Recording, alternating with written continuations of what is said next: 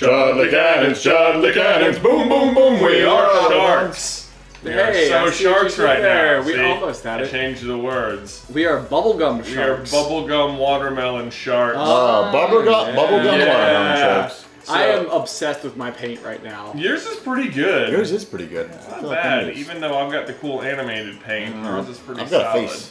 You have a shark face. Yeah, that worked out so well. Somehow I came up with this concept and then you both outdid me at it. As you do. As is custom here. Actually, Ben, yours is super sweet. Yeah, it's not bad anyway. Let's see. Almost iridescent looking. So we're not starting up a new season here right at the end of the year. We're just gonna do some exhibition matches. Have a little fun. I think we're probably gonna still play. Or I guess we do you want to do 3v4s?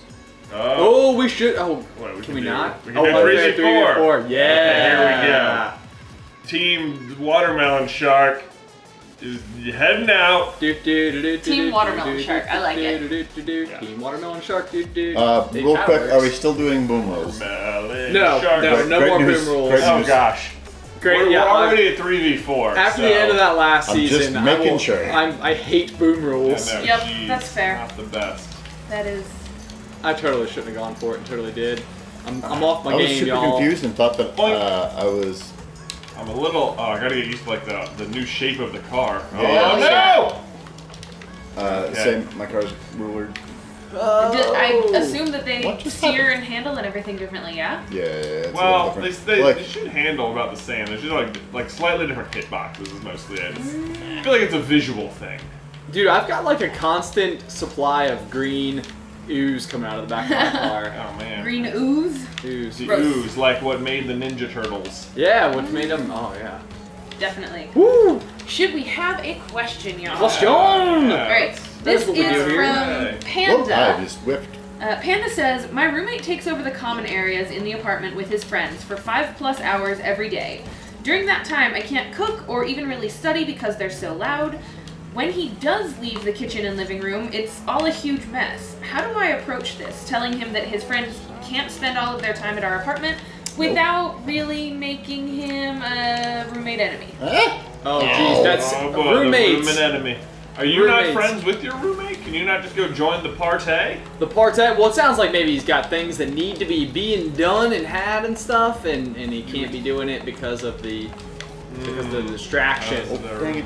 Sorry, Ben. No, it's alright. It's alright. Well, it's a tricky situation because you want to say like common areas, like pretty just available to whoever. Well, that is the very definition of a common area. And that sounds weird. You can probably still cook. Yeah, I would think you can still cook. I don't know why you wouldn't be able to. But as far as studying goes, unless they're like frequently firing up some pizza rolls in the oven. Yeah, that's possible. Sure. Well, I mean, it doesn't sound unlike. That sounds like college. Sounds like college. I mean, I would say our oven was used mostly for pizza, but so pizza. Man, I just. The fact that I think there's this element of I can't even cook makes me feel like what's happened is this problem has built up in his head to such a place that he is almost making it out to be even worse than it actually is. That's plausible. That's very plausible. And not to say that it isn't an actual problem. Nice, good job. Woohoo! Redirect for old team water. You're really excited with that one. I'm just feeling good today. It's low stakes. We're playing unfair. We got the underdog advantage on our side. Ben is most comfortable with the underdog advantage. Yes. I do not like being the overdog, as many of you know from Jay versus Ben. Even though you won that round. It's true. That is true. That worked out well. Spoilers in case you haven't seen it. But yeah, back to Nice shot. Rush it in. Here we go. That was a good shot. It's the magic of the watermelon.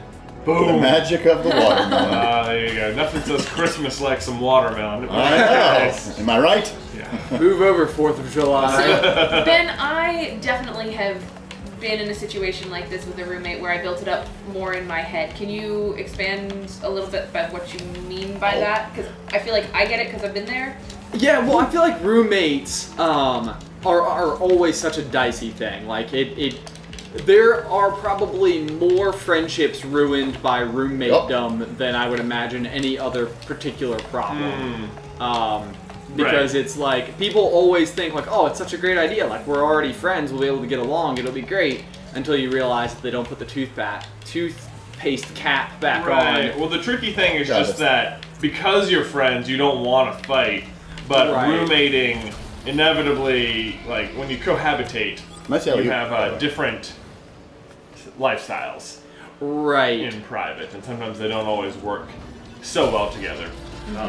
Right. So, I mean, like, probably the big thing here is because it's common area, like, that obviously does, by the very definition of it, mean common area. Like, that's the area that they're both entitled to. If he feels as though that is being, like, overused, or maybe, like, he's not getting his fair shake of the space, I think that that's certainly a conversation that can be had. But if it's like you don't want to go join in on the hanging out, I suppose it depends, a little on the nature of what they're doing. Like, is this sort of like, oh my gosh, they're having crazy drinking beer pong parties every night, and it's, that's one thing. If it's just like, oh, they're hanging out playing video games, then you might need to go to the library. Yeah, you might need to find your own solution to this problem, I think is what it comes down to. Because, I mean, roommates are just going to, I think they're just going to be like that. And this is what I would argue is one of the main reasons to prioritize having your own place eventually. Yep. No doubt. Go ahead. I was going to say, well, something I always found is that regardless of whether or not my roommates were being loud or quiet or completely respectful or not, I always found that I was more effective at studying and everything whilst I was like at a specific location dedicated to that, like the library or some location on campus where that was oh, how'd I miss that? That was Dumbo. So I might just suggest you do that regardless of whether or not you had a great roommate. Right. Okay, so here's an anecdote I can give about my own personal experience. One of my still to this day best friends, friendship not ruined by this particular roommate-dom, was my senior roommate in college. And somewhere along the way, I actually owned the aquarium business back then and had like an unusual amount of cash flow for a college student. So on Black Friday, I went out and bought like this brand new 55-inch LED TV, like went all out. I felt like just the belle of the ball, so to speak. That same weekend, he came with me to the Best Buy to purchase it, and he bought the new Zelda game that had come out that same weekend. Nice. Guess who used the TV for the next 2 weeks straight? Weird. Yeah, super weird. And it was one of these things where I was like, I was so excited to buy my new TV, and every time I come home from class, he's sitting there on it. Right. But what I had done with that new TV was taken the old TV that might have been his and replaced it with the new cool one. And so, like, there I was kind of feeling like he was using my thing and I wasn't getting a chance to use it. But my decision to buy the TV didn't mean I got extra ownership over the living room. Right. That can be a weird thing. I remember that's just sort of the feeling, even in my own college roommate days, one of my roommates had, their dad's old giant, and when I say giant TV, I mean like the big box. You think of like a big screen. This had a big screen, but it was a big box. Right. It was like almost as tall as me. Right. And you're like, okay. And it's a very impressive thing, and it's so big. But the rules of the TV are pretty much first come, first serve, I think. Right. When it comes to, You don't get extra rights just because you're in possession of the thing in the shared space. Which is a little weird, because if like you discover, this would happen to me, I would discover that like 5 days a week, I was just the person who would be the first person home. Oh, like, sure. It's like, Hope you guys like Seinfeld. I hope you guys like watching me play Mario Kart. Because I know you don't like playing against me. Little did they know you were just practicing for your future career. That's right. Like, guys, this is school. Jeez. Oh man, before we get started with the next game, I think we need a pause for today's sponsor of the day. Man. Today's sponsor comes from SCB Fan, who says, "Hey SCB gang, figured I'd pop in here at least once to say thank you for all you do. Not only are your videos super entertaining, but you all are amazing human beings." Oh, You are supportive, you interact with your fans, and you have created an incredible community that I'm so glad I get to be a part of. Also, I still can't believe you guys have basically become friends I never thought I'd have. Oh man. Aww. This is Anna who asked you to prom and or homecoming, right? Yes. Yeah. This was we were at not a meetup somewhere. What was it? I think it was Nerdcon Playlist Live Nerdfighteria. or Nerdcon Nerdfighteria. That's the one, yes. And she came up and she had a promposal for me. Yeah. And it was adorable and amazing. It was great. Ben said yes. Obviously. Yep. Yeah, no. Yeah, Man. see, I mean, it's like, it almost seems like she should be changing her screen name to SCB Friend. SCB Friend. prom date. I love it. Well, thank you, Anna. We appreciate it. Yeah. And if you guys aren't already following her on Instagram, I think it is just at SCBFan. Yeah. And she's one of those channels that does all of the screen caps from videos and captions them and just finds the funny bits. So She I really memifies enjoy us it. very well. Oh, yeah. She has infiltrated our actual filming sessions because every time we do something we think is funny, we're like, that's going to be the one. She's going to gonna be. be- Yes. Yeah. It's such a thing. Yeah. Well, anyway, thank you for your patronage, Anna, and see you next month. Heck yeah. Here we go. Game on. Game on. Ba-bam! Jumping back to the subject of roommates, if you really, really want to like study at your apartment, or if it's the reverse where with the TV you have a show that you like to watch on Thursdays but your roommate gets home before you do, it's okay to like talk to your roommate and be like, hey, I have a show, I like to watch The Good Place when it airs on Thursdays. Can we make sure that I'll be able to use the TV then? Or if I've got exams every other day in my physics class, can I have Thursday nights just be a quiet night in the apartment and y'all hang out somewhere else?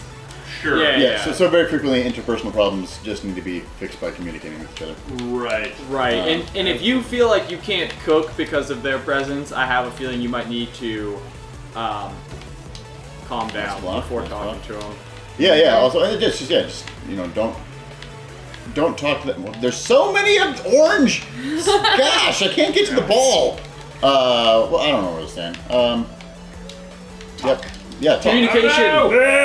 Oh, Oh man, I almost got back in time. Man, when all four of them are friggin' playing chase ball, you can't get. Look at that. Like, I know. Burn, hit the ball.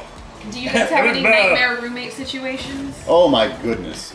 Yes. Yeah, I've had one before. That you can share in a way that wouldn't be okay. Obvious to the people. I had pretty great roommates for the most part.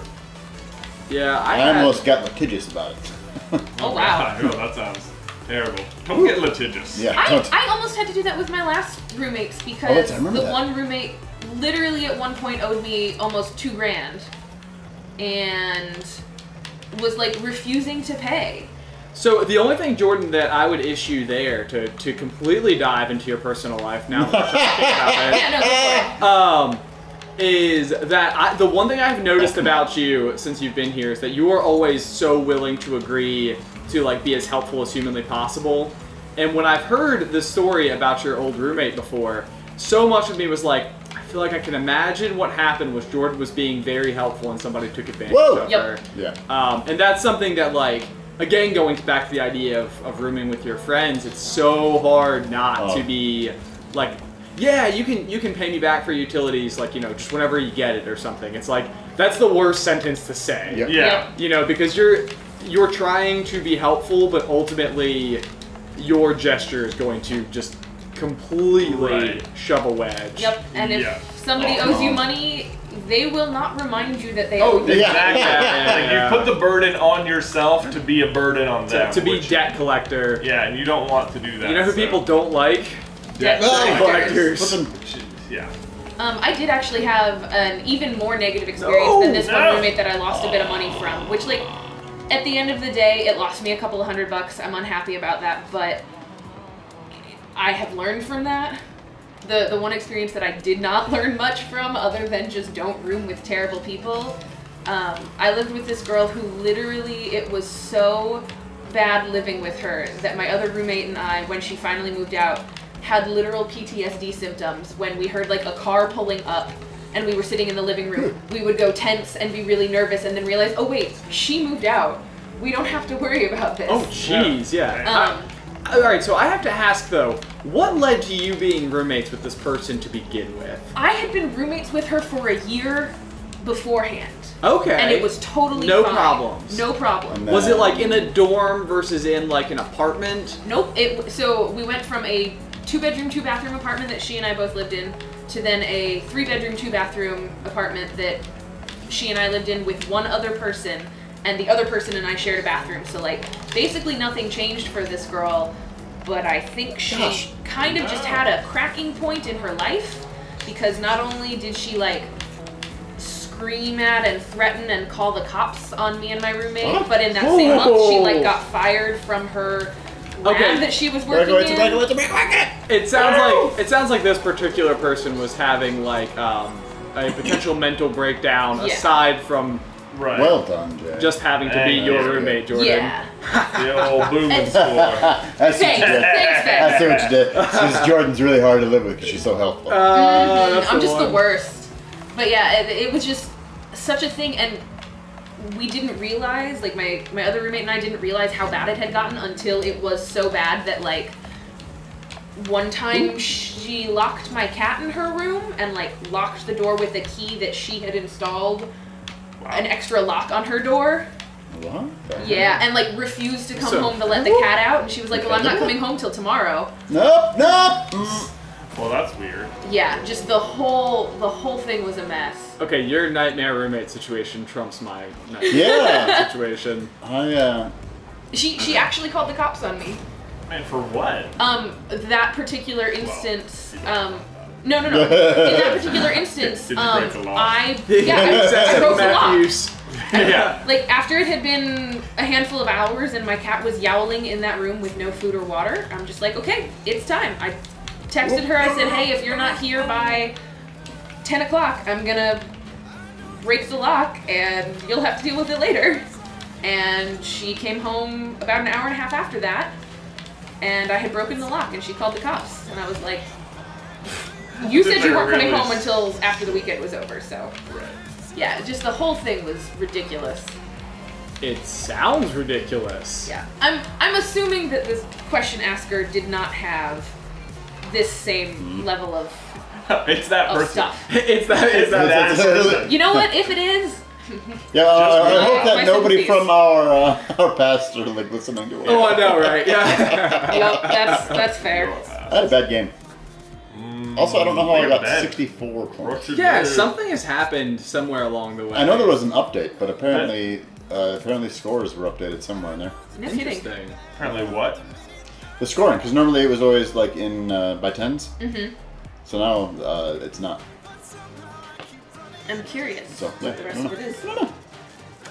All right. Well, Well, then you were doing a lot because I scored a goal and you still beat me on points. So. Yeah, well, 3 saves, man. 3 saves. Oh, I think I got the savior token for that one as well. Nice. So. Well done, brother. Thanks. Done. You know, I just chase those balls as much as I possibly can. Oh man, well, I hope you guys have enjoyed our 3v4 unfair watermelon sharks episode. And we will see you in the next episode. But until next time, Chudley Cannons, boom, boom, boom, we are the pirates.